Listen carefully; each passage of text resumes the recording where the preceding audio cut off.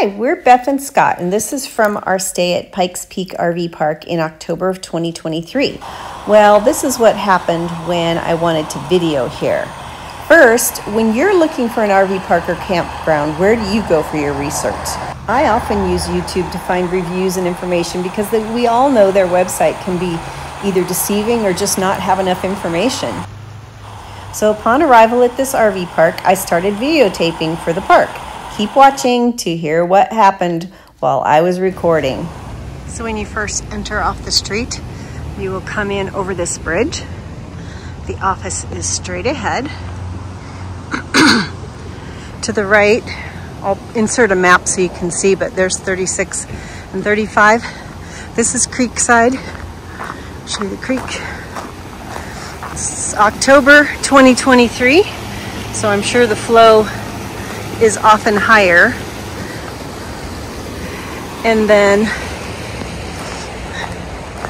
we'll kind of go around here. So on the far left is the office, and connected to the office is a little, kind of like a little dining area. I'll go inside, take a picture. I forgot what you said. 30 for the first hour, second hour is free. For 4 hours is 100. Okay. All right, thank you.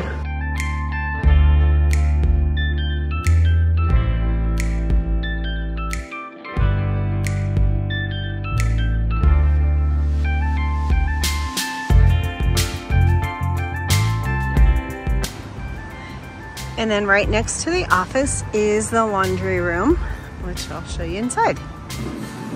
So there are 3 regular washers, 3, oh, I guess these might be a little larger, you know?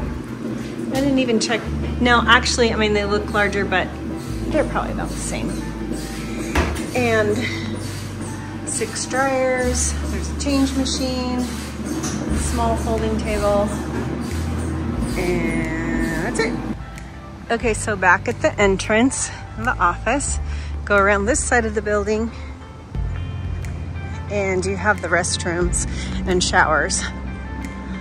The men's and then the women's.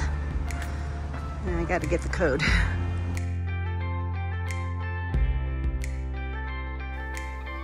The restrooms were nice and appeared to be very clean. All of the showers looked like they had recently been renovated, so that was nice.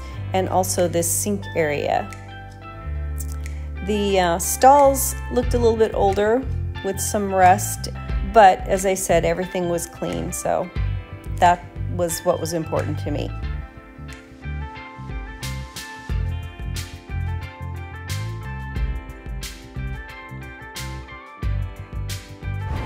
So again, right from the entrance there's the entrance.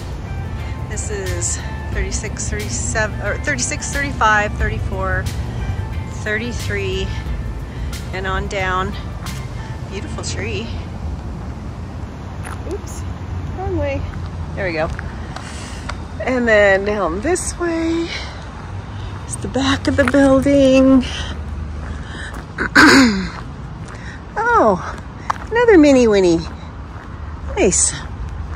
And then down this way, there's another row. So you've got this backside. All of the sites here are full hookups.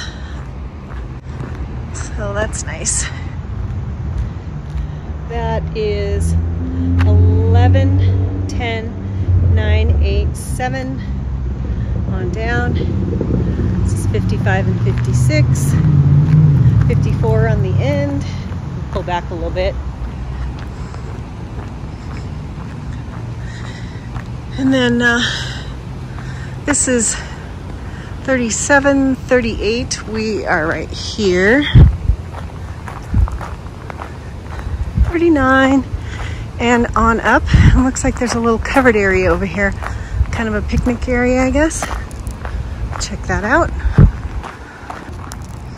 No, it's just one covered area. Oh, maybe it's a long-term or a host because they've got lights on it. Oh, here we go. That one looks long-term with the skirting on it. And wooded area back there.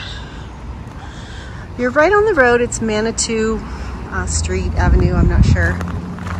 And there's a highway up there, but it's not too bad. I mean, you still feel like you're out in the woods. It's really pretty. There we go. At this point, a female employee came over to me and asked if I was taking video and told me I wasn't allowed to do that because it invades the privacy of the guests. I was pretty surprised, and I mentioned that I make them for the purpose of reviewing the park on YouTube and pointed out that literally no one was outside their RVs right now where I was just recording, but she still said no.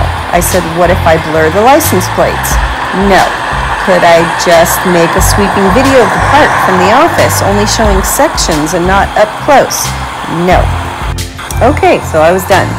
Then on our last day, as we were packing up to leave that morning, the general manager, Cheryl, came over and apologized for what the other employee had told me that other day.